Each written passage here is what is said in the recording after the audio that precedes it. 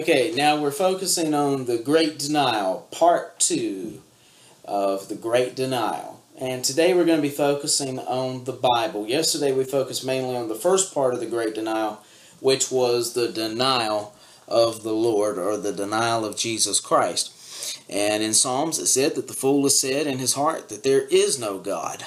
Now we also gave the scriptures for the biblical portion of this, or the Bible portion, which we're going to be talking about today, and I'll read those again now.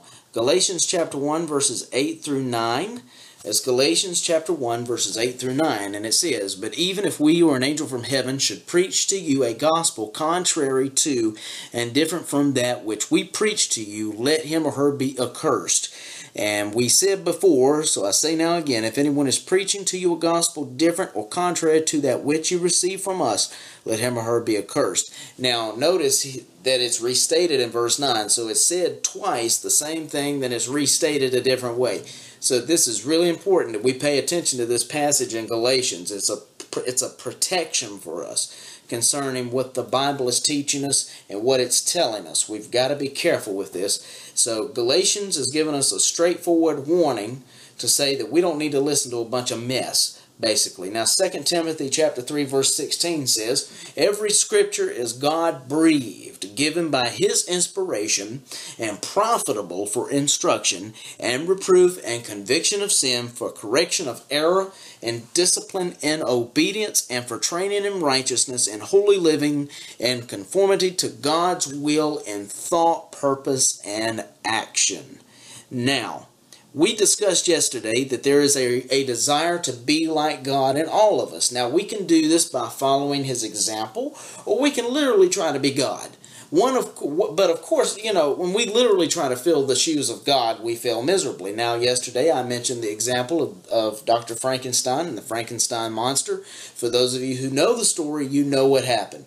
He took dead body parts, he sewed them together, he stole a brain, but he got the wrong one. So the monster, this semi-human type of being that was created by a man and some electrodes, basically was insane, and he was killing people. So he failed miserably trying to play God. And then they made a whole bunch of movies after that so he wouldn't die. He kept dying and coming back. So this is what happens when we try to play God. It fails, period. Now we know that we're not to be God. We're not meant to be God. But what about this thing called the Bible, this thing that says Holy Bible? What about the book that is at the core of our faith and what we do? Now there are some people who perceive the Word of God loosely, and there's some who look at it very literally. And there's some who try to look at it both ways. Now I try to be open. But there are many points in the Bible where it gives us plain instruction. It's not something up for debate. It's instruction on what to do and what not to do. We argue this mainly because we typically don't like what it tells us not to do. But there's always good reasons why it tells us not to do them. And it isn't just to keep us from going to hell, as some preachers so narrowly teach us or describe to us. So today we're going to focus on a few of the commands in the Bible and why it is important to follow these commands for our lives. I'm going to focus on 2 today, and then I believe we're going to focus on 2 tomorrow. But today we're going to focus on homosexuality and drunkenness. Now, concerning the issue of homosexuality, we're going to be looking at 1 Corinthians chapter 6, verses 9 through 10, and it reads as follows. "Do you not know that the unrighteous and the wrongdoers will not inherit or have any share in the kingdom of God? Do not be deceived or misled. Neither the impure and immoral, nor the idolaters or adulterers, nor those who participate in homosexuality, nor cheats, swindlers, and thieves, nor greedy graspers, nor drunkards, nor foul-mouthed revelers, and slanderers, nor extortioners and robbers will inherit or have any share in the kingdom of God." Now, this is probably the hottest issue in the American media at the moment and within the church. Now, I've already heard that the Methodist Church is just one denomination that is considering having a major split as a result of this division over this topic. Now, I also heard of a class not too long ago at a school which is Bible-centered and Christian-centered, and I will not mention the name, and the teacher basically stated that there was absolutely no mention of the homosexual lifestyle in the Bible. Now, I just read it to you, and there's also some passages in Leviticus. Now, so this is false, of course. Now, we will also suggest a teaching to you by the late Dr. Lester Sumrall that is on YouTube, and it is entitled The Homosexual Abomination. The Homosexual Abomination. And I personally believe it is the best teaching that I have heard on the subject, and it certainly shows that it is mentioned in the Bible.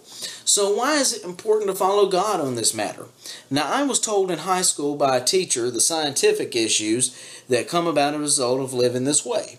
They told that it used to be referred to as a psychological disorder in one of the previous DSM books for counselors and psychologists, etc. And he then described what happened when people performed the act of sodomy. The lining, now pardon me if this sounds too graphic, but the lining of the anus weakens, and over time one cannot hold their own bowels. Now we're talking about young people, not old people. That certainly sounds like something that is unnatural and unhealthy to me. That area of the human anatomy was basically made for things going out, not things going in. Now, that's the way he described it to us. Now, not to mention certain diseases, because you're talking about the contact with feces because of what comes out of that area. So, it does create a lot of potential for disease. So, here we go. Now, this is just the scientific reasons and kind of the logical and practical reasons for not participating in the lifestyle of homosexuality. Now, this is the point I'm trying to make to you, that it's not just sin. And that's what we got to get past. It's not just sin. There's other reasons too why the Bible says don't do this. Now, the second thing I was going to mention is drunkenness. Now, in Ephesians chapter 5, verse 18, it says, "Do not get drunk with wine, for that is debauchery, but ever be filled and stimulated with the Holy Spirit." Then Proverbs 20 verse 1 says, "Wine is a mocker. Strong drink is a riotous brawler. And whoever errs or reels because of it is not wise." Basically, when we're under the influence of alcohol, it's not wise. Now, currently, in the culture and in our society, one can obtain alcoholic beverages relatively easy. Almost every restaurant sells it, and there's multiple ABC stores in most major cities. Now let us consider the negative effects of alcohol. And let me say this too. I am one who has experienced firsthand alcoholism. I've seen we've had several alcoholics in our family, not just one or two. I should say a nice handful of alcoholics. So, now basically, when one consumes alcoholic beverages, there is an effect on the mind, what some people call being under the influence. The person begins to act in a way that is in essence unnatural to their normal self. Now, this often includes outbursts, physical aggression, and uncontrollable sexual urges. Now, I could also add that it impairs the judgment of one's mind, and there has been abuse and murders committed as a result. And you can look at the statistics for yourself. You can go talk to the police department, and there's so many domestic disputes and so many issues and just negative things that happen as a result of alcohol. Now, I could include drugs in this, but really we're just focusing on alcohol and being drunk with alcohol. It does create potential for disaster. This does not include the damaging effects on one's health. Now, I was told a story by a pastor, a true story, and he witnessed it. The pastor actually tried to counsel them, but there was a couple, and the husband was awarded for optimum performance on his job. I don't remember what the job was, but basically he got an award, excuse me. And he was the award was a crate of beer. So I guess it was like 24 bottles of beer or something like that. So he took it home, and the wife began drinking. The wife began drinking, and within months, she was a drunk alcoholic.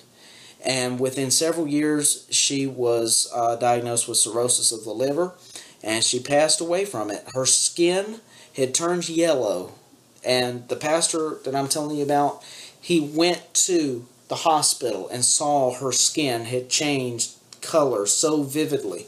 It had turned this yellow color, and she basically just rotted away.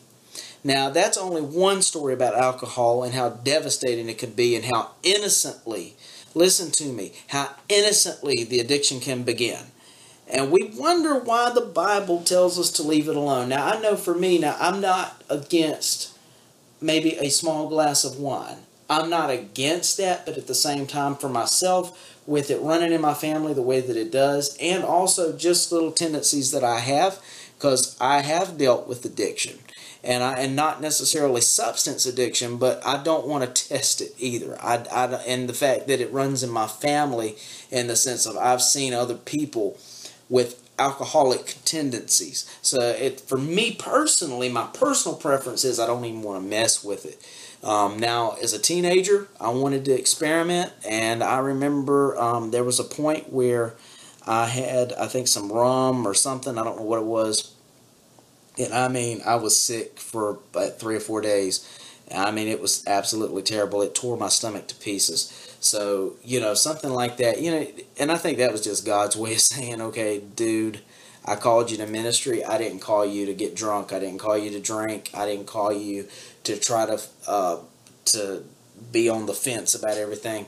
You can't straddle the fence. You've got to make a choice. So, anyhow, with that, those are the two things I wanted to mention today: homosexuality and drunkenness. Now, tomorrow we're going to mention 2 more things that are considered sins, but there's also a good reason, or a practical reason, logical reason, health reason why we shouldn't participate in it. And if you have questions, feel free to call us, or send us an email or something. But like I said, the whole point of this is I want to show you in this teaching that there's more to it than it just being sin.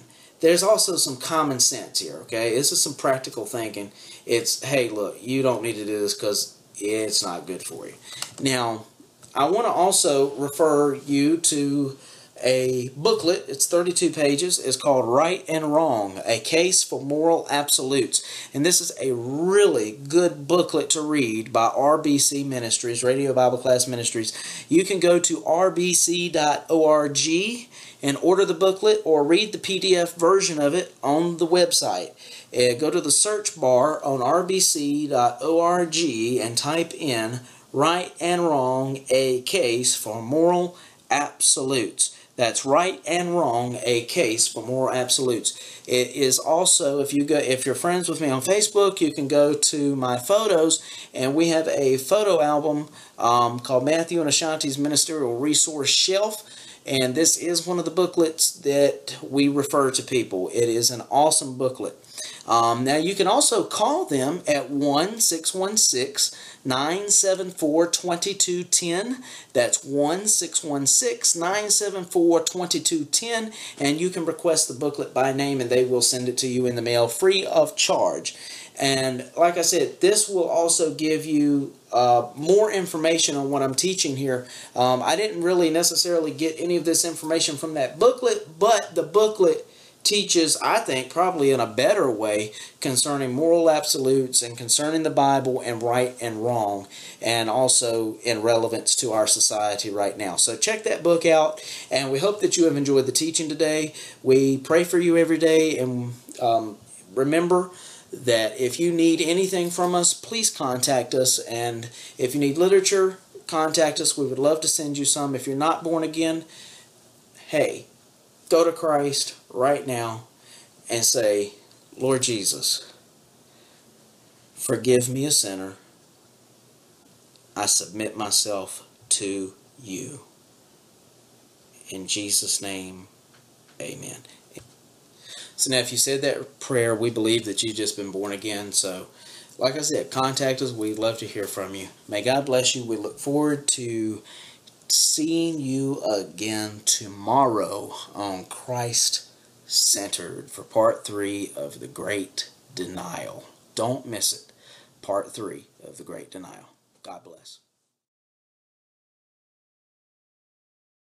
I'd rather have Jesus than silver or gold, I'd rather be here than have riches untold. I'd rather